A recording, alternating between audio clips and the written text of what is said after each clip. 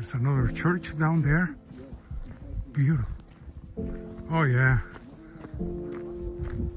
Yes. And another one over there, maybe part of the wall.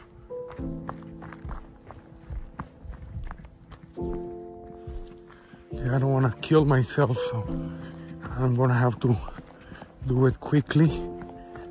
Okay. Oh shit, the mud. I'm trying to avoid mud because I don't like my shoes to be dirty. They're hiking shoes. I don't like my shoes dirty or my clothes dirty. And I'm a mechanic. Funny. Look at that. Wow. It's beautiful. Oh, and there's a stairway.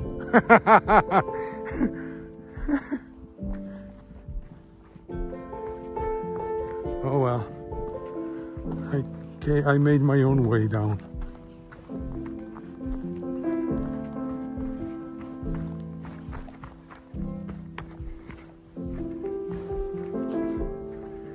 There it is. Let's see if this one has frescoes. Again, I doubt it. But let's see.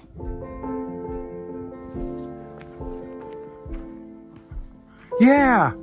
There's frescoes. Beautiful. There's no plaque. I don't know what the fuck. Anyways, there's some frescoes here.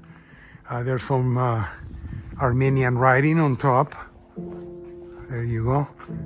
And see, they deface the frescoes, you know. Even the ones on top. They deface the faces of the frescoes because it's a blasphemy, you know. Stupidity. Anyways, there's a 1,000-year-old fresco and they erase the face somewhere in time. All the faces erased. Unbelievable. You know, we all know religion is man-made, but some people takes it to the edge, you know. There's all the faces, all the faces erased. Yeah. There's another one there, a Virgin Mary and an angel, and again the faces are erased. There's a cherub. No, it's another figure right here, and one of those it's like an angel, but more human than angel, and they're all deleted. It pisses me off, you know. It pisses me off. But then they forgot. They forgot the birds kissing animal figures. They forgot him. So let's see what's left on the inside here. I can't believe that. Oh wow. The birds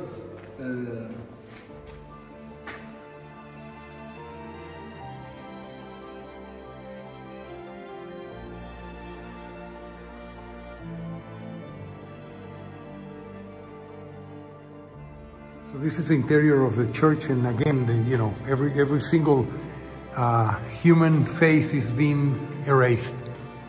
Every single one.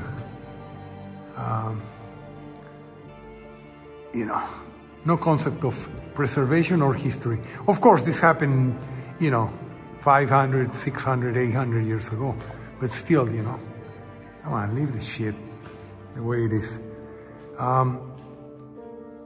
This is unbelievably beautiful. Yeah. Anyways, the church is dedicated to San Gregori, and the church was built in between in the year 1215, and 1251 it was finished and dedicated to San Gregory.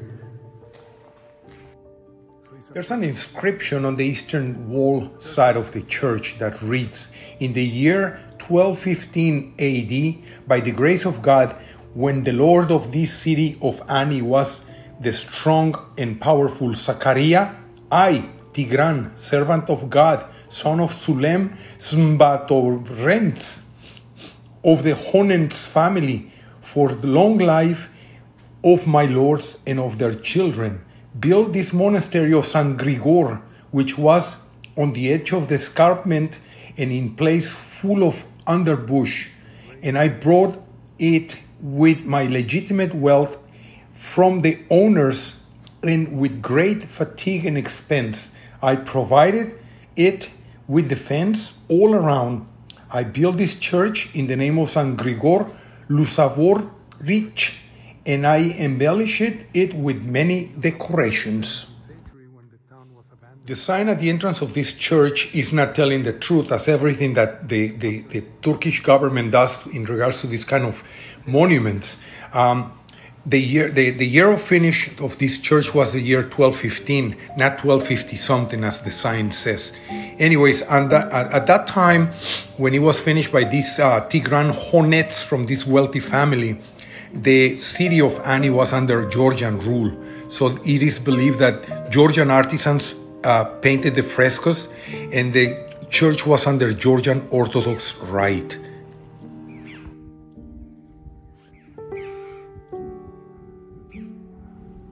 I want to point out the manufacturing here.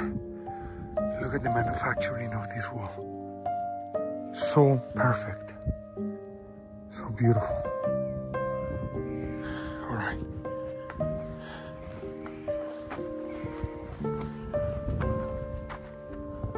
And there's, I guess I'm gonna miss the other church. I'm not sure how to get there.